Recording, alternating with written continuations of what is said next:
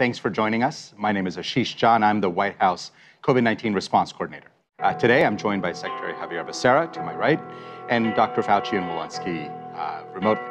The FDA authorized and the CDC recommended new updated COVID-19 vaccines for all Americans 12 and above. Dr. Fauci? Thank you very much, Dr. Jha. Looking forward with the COVID-19 pandemic, in the absence of a dramatically different variant, we likely are moving towards a path with a vaccination cadence similar to that of the annual influenza vaccine, with annual updated COVID-19 shots matched to the currently circulating strains for most of the population. The good news is you can get both your flu shot and COVID shot at the same time. It's actually a good idea.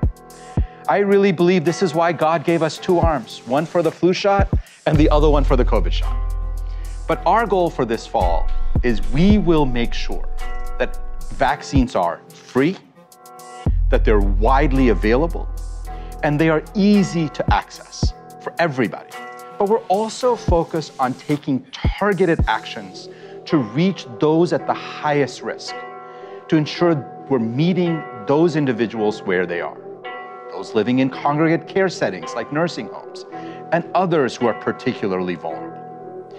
The pandemic isn't over.